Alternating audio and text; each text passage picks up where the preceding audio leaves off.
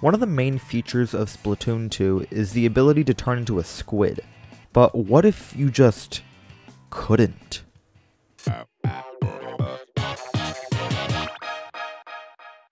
By the way, using launch pads, going into levels, and using these little sniper things, they don't count as using a squid. I'd like to mention that I actually had to restart half the game just because one of the rules that I had previously, it kind of would be like I would be using the squid a lot, so not doing that one anymore. Anyways, enjoy. And the game starts in a tutorial area where you have to go shoot down some balloons. Everything seems all fine and dandy until you reach the wall. This wall that's not even in the actual game. It's in the tutorial room. Like, come on. But this wall, basically, it stops our challenge and turns it into how many times do we have to use the squid? And in this case, 0. Because I found out that you could actually skip half the entire tutorial by just jumping on these boxes. These boxes, on the other hand, well, that's our first squid usage of the game. Now it's time to blast off again into Inkopolis and start the actual game. We learn about the great Zapfish and then we get our hero gear. We walk towards the first stage of the game and then we just jump into it. The first level goes like this. You basically just conserve your ink and just shoot it at the enemies whenever you need to and then just make it to the end. And I wish it would be that easy, but unfortunately there's a box over here that we need to get a key from, and we can't really make it over there until we go into squid form. On top of that, it's very far away, so you just have to get a running start with your bombs and you should be fine after like 10 minutes. But the other problem is that you actually have to walk into the key to actually collect the key. So that's our second time using the squid. And oh, what do you know? Something we need to climb up with our squid power. At least there's Sardinium at the top that we can get with only one squid press. And plus it's mandatory, so it's worth it. Now let's go on top of these boxes and break our ankles. That was literally the softest fall in history. Like, how? And after all that, we get our first Zapfish. And here comes level 2, where we have to jump up these stairs and then make this very, very scary jump. I hate this jump so much. Oh no, the jump is too far. Good thing this box is tall enough for me to jump on. That's insane. And then we reach wall version 2. This one's insanely difficult to actually do. But at least you only need one squid to actually make it up there, instead of using 2. This is, however, insanely difficult. This took me like a half an hour to actually get. And I'm so happy I don't have to do this trick ever again. I literally took so long climbing up a wall. After you do some gamer parkour, you receive the Stingray, and then fire at this platform until you run out of ammo. Trust me, you really need to do this. The rest is simple. Climb up this wall, and then go onto the platform you sprayed. After this, you jump out of the ink to the next platform and barely make it. Unfortunately, after you're done with all that, there's a wall to climb, so you're just wasting another squid. But hey, at least we got our second Zapfish. Now for this stage, you might be wondering, how do I even get to it? Well, you can go to the menu once you open up the map, and then you can just teleport to whatever level you unlocked. Unfortunately, the first thing we have to do in this level is use the squid. Not one, not 2 times. We had to do it 3 times. How do you think we get up here? Take a guess. Take a guess.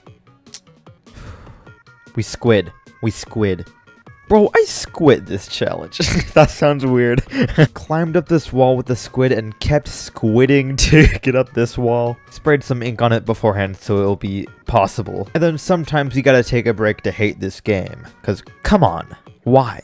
In this room, you actually get a splashdown, which is a very, very cool item to use for this level. So I take out all these Octarians and then I do this. Sponge, bomb, splashdown. That combo literally just saved me a squid press. Then we reach the end of the level, which requires the use of the squid. Now we go into the boss kettle and win some bread. This one tentacled oven is actually nothing to fear though. It's really, really easy. Like, look at this. I just walk out of his way and throw some bombs at his head. This loaf doesn't seem to like it though, looking at his face. Not even the little shower thing did anything to me. After a few hits, he's toast. I'm not even joking around. He literally gets turned into toast. Like, a bit burnt, but like still. Don't put water in your toaster, by the way. Or ink. After all that, we're off to World 2. The first thing on the list was to blow up level 5. We'll get gifted a gun, and now we're off to run. I don't know. Nothing much to say about this level, though. It's pretty easy, and we actually were able to do it without using the squid once. So, yeah. And we also got the Sardinium. Boom.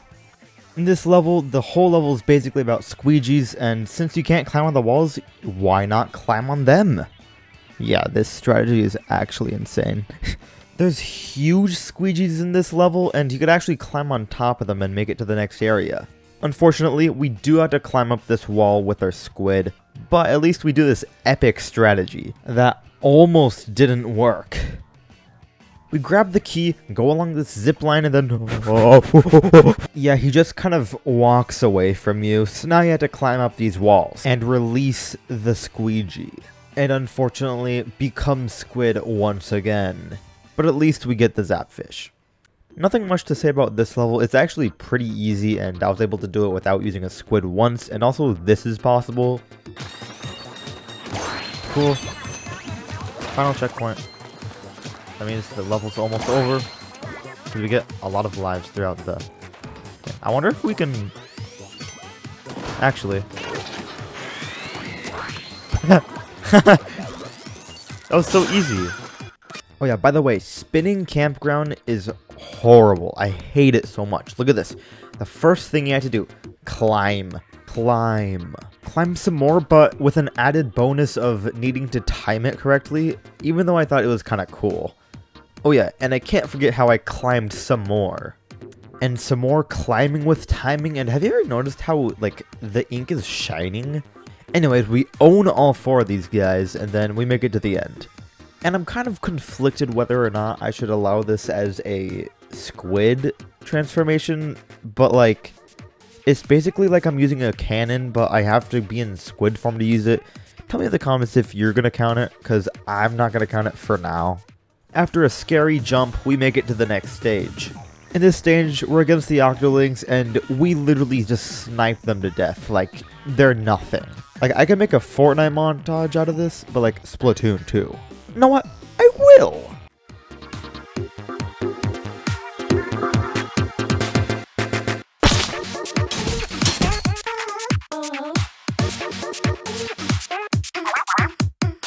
Next level. I'm not doing that again. In this level, we get introduced to the Hero Roller, aka the most powerful weapon in this entire game. Unfortunately, we can't jump high with it or anything, so we still have to squid up for walls like this one. Thankfully, it's only one time because we could actually spray all the way to the other wall. After climbing up this wall, we are faced with another problem. We have to go out of our squid to hit these out of the way. Or do we? You see, a well-placed bomb throw can launch this thing into the wall, making you only need to use one squid to climb up the wall and to get to the next area. I won't lie, it was a very close call though. Once again, boxes coming in clutch for us to jump over. And then now we have to do this scary jump. Oh my gosh, I can't believe I actually made that.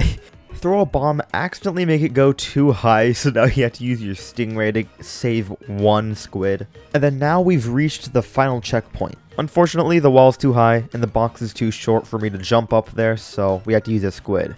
Now it's time for the World 2 boss. I won't lie though, this boss fight is insanely easy. It took me like no time at all to actually beat it. Literally just whack him a couple times with your roller and you're done.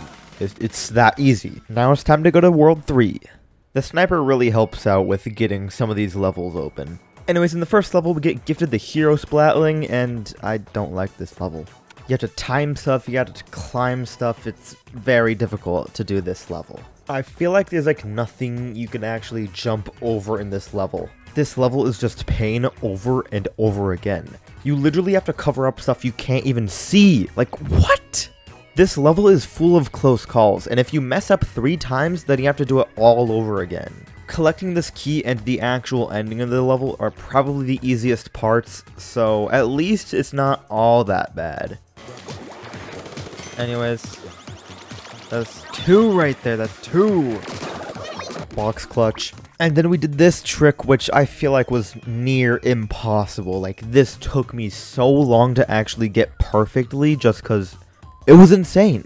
As I said, thankfully the last part of the level is very easy. Next level we tried was this one, and it wasn't that difficult. He was forced to use a squid in the Squid game multiple times. Want to see something cool? It's very cool. It's that cool. That's how cool it is. We do have to use another squid in this level though. And now we barely hit this next thing with some bombs. Ooh, a bouncy level. I have a feeling there's not going to be anything that we have to climb since we could just jump around with these bouncers. I was horribly mistaken. Literally, you have to climb up a wall at the last section of the level. We received the bucket for this level, and I think is kind of perfect for it. The next thing I like to mention is wall number 3. How are we going to get up there?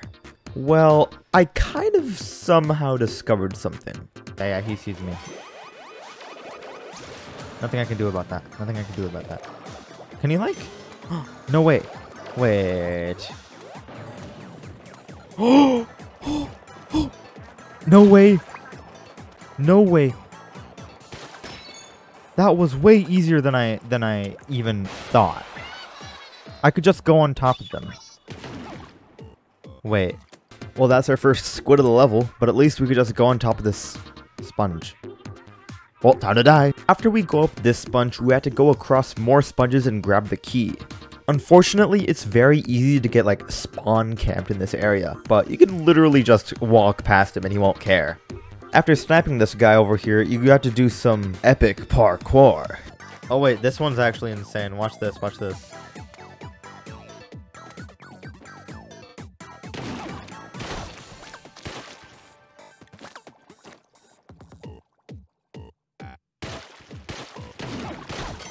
Oh my gosh. A cool thing you can do right here is actually get the attention of this drone thing, and then it'll come down and you'll be higher than them, so you can just walk on top of them. But after that, there's a wall. And after that, there's a sponge, so this is going to be insanely difficult to do. I threw bombs up there in hopes that it would track something and they'd run away and go near the squid. It worked! I didn't get to waste 2 of my squids, I only used 1. And that's the end of the level. When you spawn in, you could already tell it's a bad level. That's our first wall. That's our second and third wall, but at least we only needed to use 1 squid because I bombed it beforehand. 4th wall, 5th wall, 6th wall, and then now we have to throw a whole bunch of bombs at the very top of this, which is near impossible to do. And we still only used 2 squid. I'm pretty sure it might be possible to do it with only using 1 squid, but for now, I'm just gonna do it with 2 and keep it at that because I'm not skilled enough to do that. Now we're back in another Octoling level, but this time I'm not gonna do a Fortnite montage. I'm not, stop. Octoling levels are actually really easy, so I didn't even have any problems doing any of these. For some reason, this final Octoling didn't even do anything, like they just kind of stood there. Now it's time for our next boss fight. Oh yeah, and I kind of fell off the edge. What?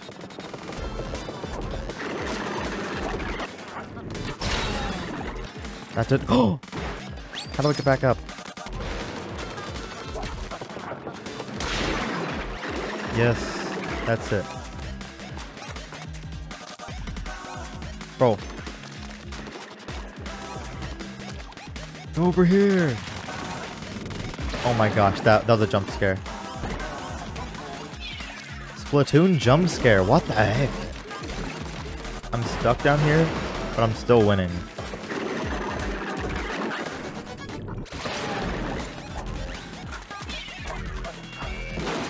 Oh, we did it! What? No way that's possible.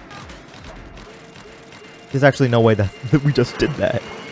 We were stuck and we can still hit him with the bombs. I'm so far down. So yeah, in the end, we were somehow able to throw our bombs insanely high. Like, I am... How? How did we do that? Now we're on to World 4. Every level was simple enough to unlock, except for this one over here. It was incredibly far away, and I didn't know what to do to get it, so we'll just have to come back to it later. Nothing we could do about this wall, so that's 1 squid already. If you toss some bombs over this way, you can just barely make it up there with only 1 squid. By the way, this trick just took me forever to do, so yeah. This wall's too high. That's another squid. There was no need for there to be this many walls in this one level. Come on. And another one, but at least the next platform goes up and down, so you can very easily just not climb the wall. I'm honestly quite surprised that this is the 50th time we've used the squid in this entire game. The 50th time. I honestly thought we'd do a lot worse. Oh yeah, 51. And 52.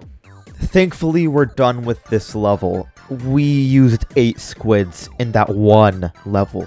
This next level gives us this jump that we have to do, and it's insanely difficult. But it's surprisingly possible. I'm very surprised that worked. But we do have to squid up right after that. You can barely make this jump over here, and then you have to use a squid to get up the tall wall. Another barely possible jump, and then we're able to squid up onto the top of the very tall wall. This railing over here saved us a squid power, but we did have to use 2 squids to get up to the Octostamp DX. Yeah, I don't think there's any way we can get up there without using our squid. Once we make it to the end of the level, we have to climb up another wall. This next level brings us to a wall for the first thing that we see. After you climb that wall, it brings you to yet another wall. After all that, you become a sniper and you have to hit all these Octo dudes from their wall. I don't know how I hit that one, but it was pretty insane. Now you reach these boxes that'll lead you to the launch pad. Unfortunately, they don't. They just barely let you go there. You can literally shoot over the launch pad without doing anything, and why did they do that? Why? Please tell me how I survived this. How did I not die there? Anyways, once again, another wall. I just barely got this Sardinium. It was insane. Anyways, this moving platform section is really difficult, but it's possible. In the next level, we receive the umbrella weapon and invisible platforms. Just spray everything with ink and you should be fine with only using 1 squid. The next section is pretty easy. Just hit these fans and you should be good. If you let your umbrella go over there, you should barely be able to make it to the next area. Pretty tricky timing for the last part of the level, but it's definitely possible. I have nothing to say about the Octolings. They're pretty easy. But now we face a different problem. How do we get to that last level?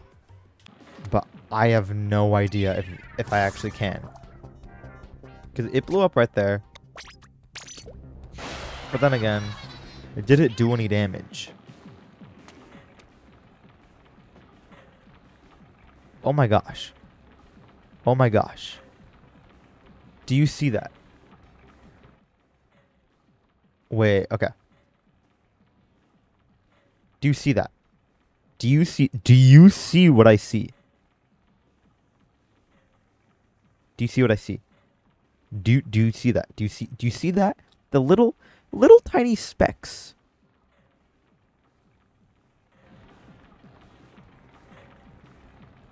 Oh my gosh. It's possible. It's possible. It's possible. It's possible. How come we missed all the times before, but then the time that we actually have to go there, it's actually like on there? So close. Whoa. That was perfect, actually. Oh my god. We got it. I saw the thing that said game saved, and I was like, did I get it? No way. We got it. We actually did it! On this horrible level, we get the Hero Blaster, and I think this is the worst level we've ever played. We have to use a squid for all 3 of these. That's 1, and that's 2. This guy's pretty easy to defeat, but then you have to do an out-of-reach jump. They made you do that just so then you can do it again to get back. This is what I call poor game design. Like, come on, why doesn't they expect someone to not use the core mechanic of the game? Barely not jumping distance. Okay, this level might actually beat the bowling level. Please don't beat the bowling level, please. Okay, this section's actually pretty cool. Watch this, watch this. Yeah, yeah, yeah, yeah, like I'm literally the best player in the world. No one can stop me. Not even this huge gap. Oh. Thankfully for the last section, you don't have to do a squid right here. You can just hit these 2 little boxes and then you're good. It's kind of scary when you realize you almost died there though. This wall didn't even need to be there. Okay, this thing's getting pushed up. I wonder how we get... Oh. Throw a bomb here, then tap ZL on your controller right once you touch the portal, so it doesn't really count as being a squid. The rest of the level is simple enough, but it took us 10 squids to beat that one level. I really hope that doesn't happen in any other level in the next world. Ah, the Octo Shower. When I say this took a long time to defeat, I mean it took a long time to defeat. Like, it wasn't, like, difficult. It was just annoying to actually beat. It took me almost 20 minutes to defeat this boss fight. I should also mention you cannot go anywhere but the floor. You're just stuck on the floor. Can I please hit this guy? Why aren't they close enough? Okay. He's actually kind of missing every shot. I don't know how. Just don't miss, you know? Easy.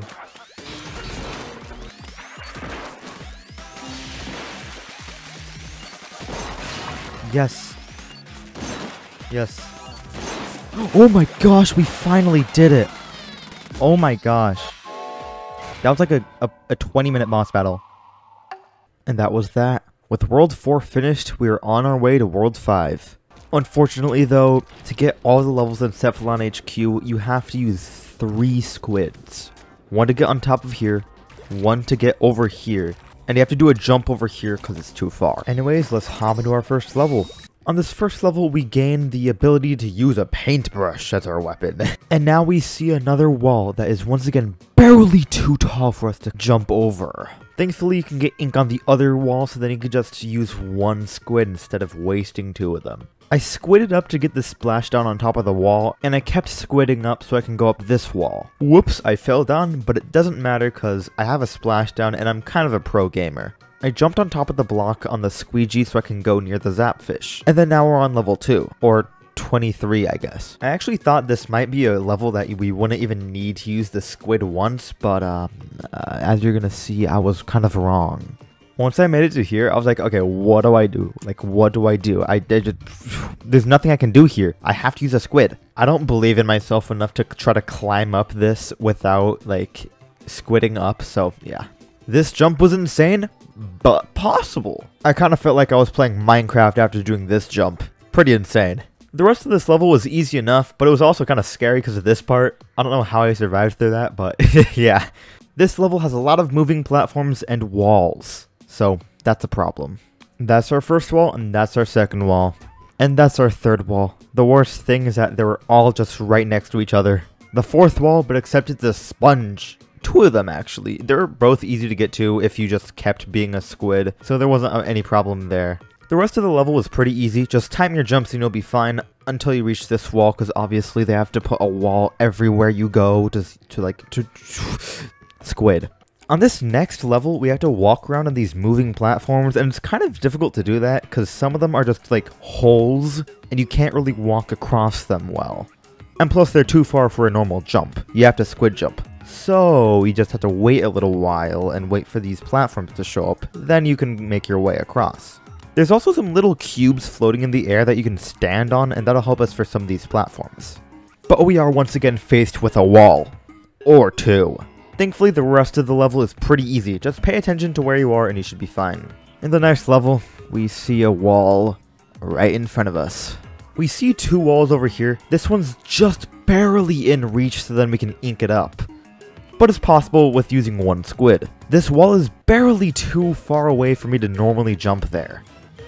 Once we make this jump on this moving platform, we make it to the most difficult part, in my opinion, of this entire challenge. First of all, we climb up here with our squid, unfortunately. First, you have to throw a bomb over here, hit the thing that makes this move, hopefully have the thing hit there, get ink over the edge, climb up the wall, go on the little tiny speck you got on the side, climb up, make sure not to get hit, and then barely be able to hit the thing back outwards.